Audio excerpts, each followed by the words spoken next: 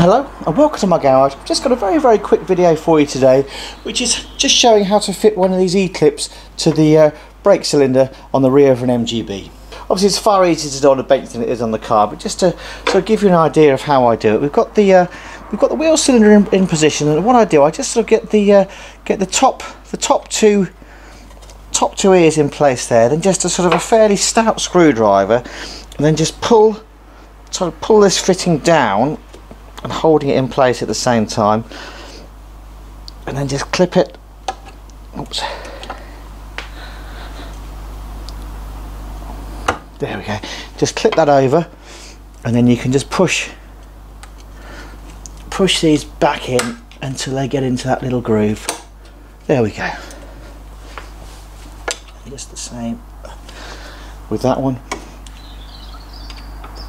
There we go, and that's our wheel cylinder fitted in place.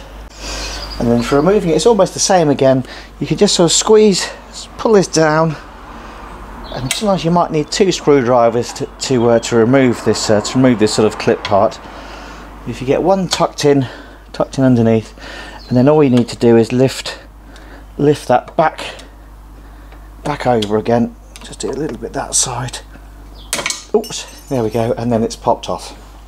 There we are, and there's our clip back in place. So hopefully this video might prove useful to you. I know it's one of those bits that people do struggle with. I do find that screwdriver technique tends to work fairly well and just holds the cylinder nice and securely in place. As always, with any questions, don't hesitate to get in touch, and don't forget to like and subscribe to my channel. Many thanks. Bye.